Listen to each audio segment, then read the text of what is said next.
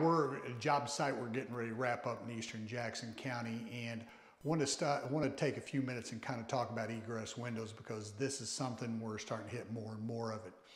I mean, whether you have to have an egress window or not is really dictated by the municipality or the area that you live in.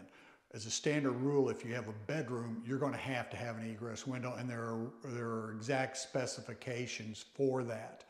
We're also starting to see now that a lot of municipalities are starting to require it even if it's not a bedroom.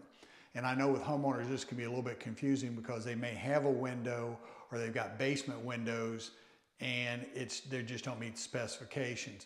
What they're looking for as an egress is for you to be able to get out if the door's closed and there's a fire in the basement. A basement fire or a house that catches on fire and you don't have an egress, the basement literally becomes a death trap. If the fire happens on the upper floors and you're up there, fire department can cut a hole in the wall if they need be. Basement's just not an option. So when we look at this egress window that was put in, it's a little bit different because it's actually above grade, but we still have to come in with the specifications that the city requires. That's distance to the floor, typically that's 42 inches.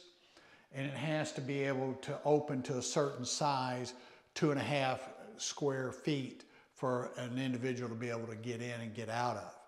There are on occasion where we can't get the sill down close enough to where it's within the 42 inches.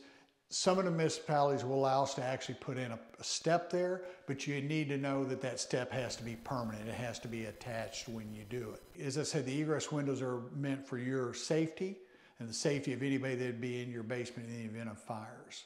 So if you have any questions on that, feel free to reach out to us and be glad to answer them for you.